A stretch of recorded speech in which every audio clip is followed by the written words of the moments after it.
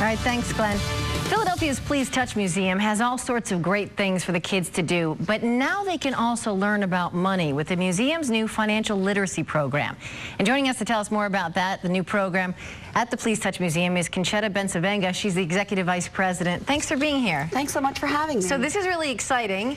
And tell me what the idea behind having a financial literacy program at Please Touch. Yeah. It's super exciting for us. It's the first time we've ever done it in the history of the museum. And as your previous segment sort of highlighted, this is a time when families are talking about financial literacy. It's really important. And so we really thought that we could look for a partner to launch a program to get families talking about financial health, when to spend, when to share, when to save, things like that.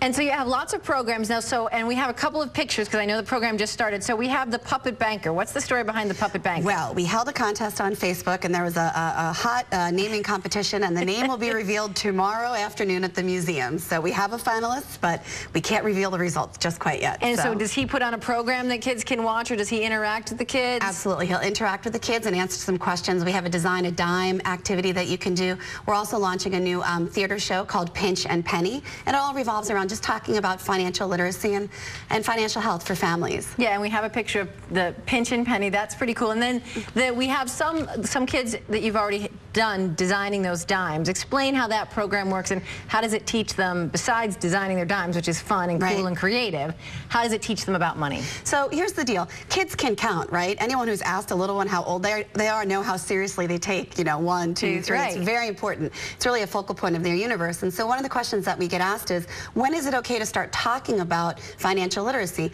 And the answer is, as soon as your child can tell the difference between a penny and a nickel and a dime and a dime and a quarter, it's time to start talking about it. So one of the activities we have going on in the museum's program room is design your own dime, and it's to kind of get them in the concept of 10 pennies and how would you design it, and it's just a fun activity that's going on from now until the end of September.